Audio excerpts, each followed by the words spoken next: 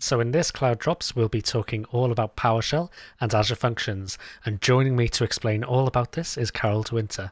Carol, over to you. Thank you, Chris. For now, we are going to create a function app. And within that function app, we will have a function that is going to run some PowerShell code. So with that, you can do some magic. You can do some automation based on a PowerShell script. So if you want to create a function app, you see that you have the runtime stack is consisting of, for example, you can run .NET, but also Node.js. And very important here, you have PowerShell core.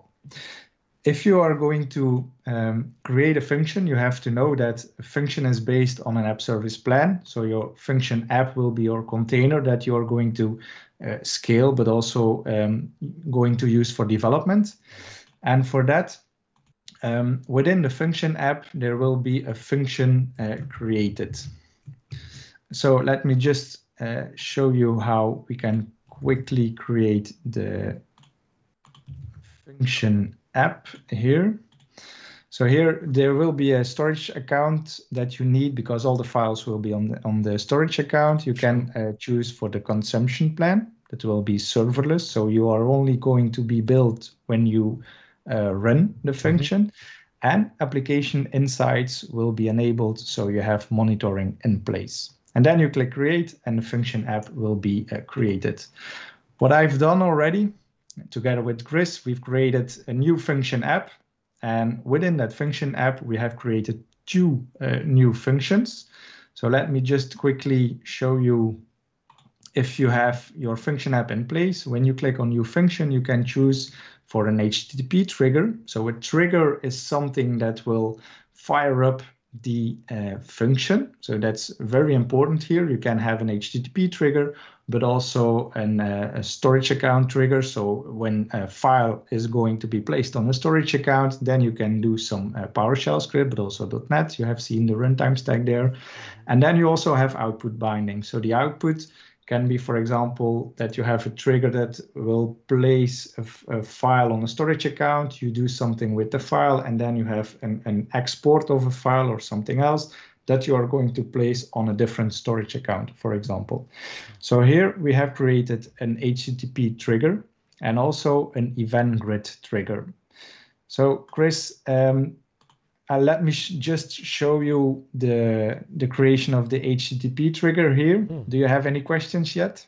No, I think just the observation to say to people here as well, sometimes these Azure functions are called either event-driven architectures or reactive programming. And if you hear any of those terms, they all relate to this kind of model here. You're not, waiting for something to come in and then polling all the time. It's that event comes in, you react to it. That's kind of what we're talking about. Yeah.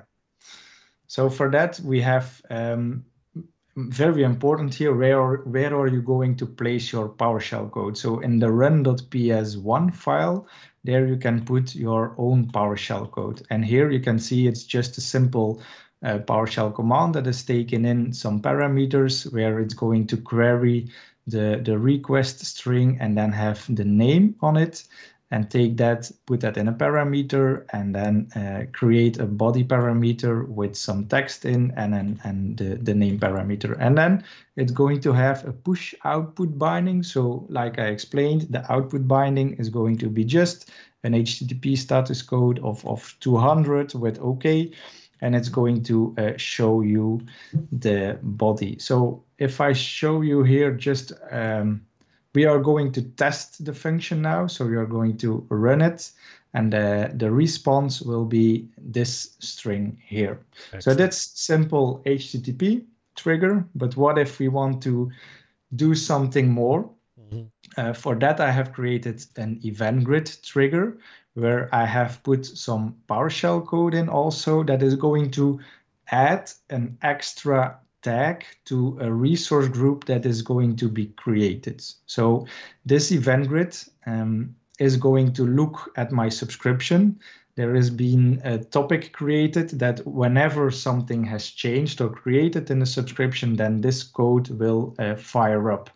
And for that, it will look at tags, and one tag is very specific. So if I have a tag with environment name and value development or production, it's going to add some cost center tags. So for that, I am using the set AZ resource group PowerShell command. And very important here, before you can use the AZ module, you have to change something in your function app itself. So for that, we have to go to app files. And within app files, you will see that you have not only your host.json file, where the runtime environment and so on is going to be specified, but also your requirements.psd1. And if you want to use an AZ module, or so a specific AZ module or something else from the PowerShell gallery, you can specify here, and then it will be loaded once your function app is going to be started. So for that, whenever you have a function that is using PowerShell code with the PowerShell AZ module, you have to specify this here. Don't forget to just restart your function app if you're changed, or if you have changed that app file. Gotcha. And for now, we just showed you the code here. One very important thing we have to mention here is that we already created a system-assigned managed identity, because we need some RBAC roles that have permissions to change something in my subscription or to my resource group. So for that, we have a system-assigned managed identity that is having the contributor role, and with that, they can change some tags, or they can add some tags to the resource groups. So for that, Chris, I don't know if you have any questions.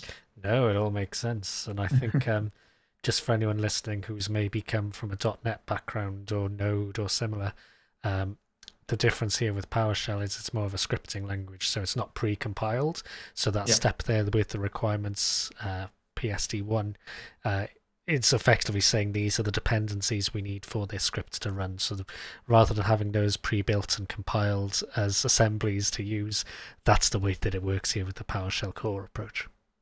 Yeah, that's correct.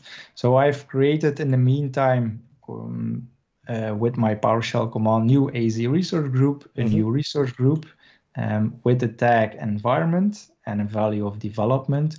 So we should see that the event grid trigger is going to be fired up, and then an extra tag with name cost center and a specific value based on the development or production environment is going to be added to my resource group. Sure. So if we are going to look back to the resource group that I've just created, we should see that now the cost center tag has been added. So that was it. Very quick demo, Chris. I hope you liked it. Absolutely. I think it really shows the power of PowerShell Azure Functions coming together. You don't need to be a classic .NET developer or a Node or a Python developer. Even if you've been doing your PowerShell to manage your servers, for example, you too could become an Azure Functions developer. So Carol, great session, and thank you for joining today. Thank you for having me. Bye-bye.